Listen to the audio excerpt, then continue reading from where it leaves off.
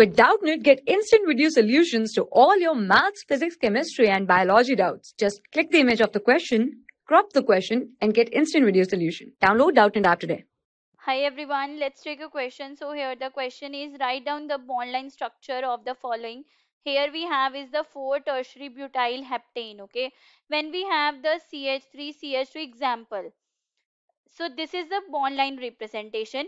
So here we need 4 tertiary butyl heptane. We know that this is the straight chain of the 7 carbons. It is the straight chain of the 7 carbons which are connected to each other by the single bond, which are connected to each other by the single bond. Okay, now we need for the tertiary butyl. Now we need to know what is this tertiary butyl. Okay, so first we have is the butane, that is our CH3, CH2, CH2, CH3. From this we have the formation of the isobutane. Okay, from this we have the formation of isobutane, that is this one. So this is also the form of the butane. This is isobutane. So from the isobutane we have the formation of tertiary butyl, that is this one. CH3, CH3, here we have this. So here we can see that to this carbon we have the attachment of the 3 methyl groups. Okay, so this represents our tertiary butyl. Okay, this represents our tertiary butyl. Okay, so now let's see the structure. We need the 7 carbons, 1, 2, 3, 4, 5, 6 and 7.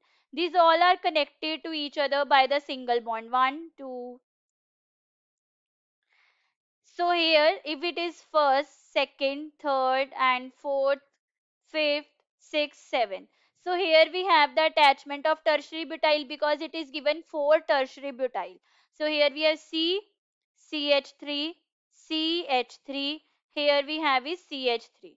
Okay, tertiary butyl can also be written like this. Okay, this can also be written like this.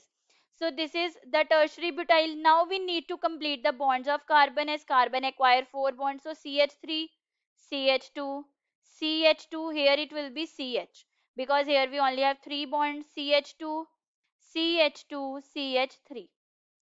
Now let's see the bond line structure. Let's see the bond line structure. First we will have the 7 carbon, 2, 3, 4, 5, 6 and 7. It is 1, 2, 3, 4, 5, 6 and 7. At the fourth position we have the tertiary butyl. So this is the tertiary butyl representation. Okay, because this is our tertiary butyl representation. It can also be represented like this: 1, 2, 3, 4, 5, 6, 7. 1, 2, 3, 4, 5, 6, 7. So here it will be, here we have like this, because this is our tertiary butyl heptane. This is 4 tertiary butyl heptane. Okay, so this is our required bond line representation. Thank you. For class 6 to 12, IIT JEE and NEET level. Trusted by more than 5 crore students. Download Doubtnut app today.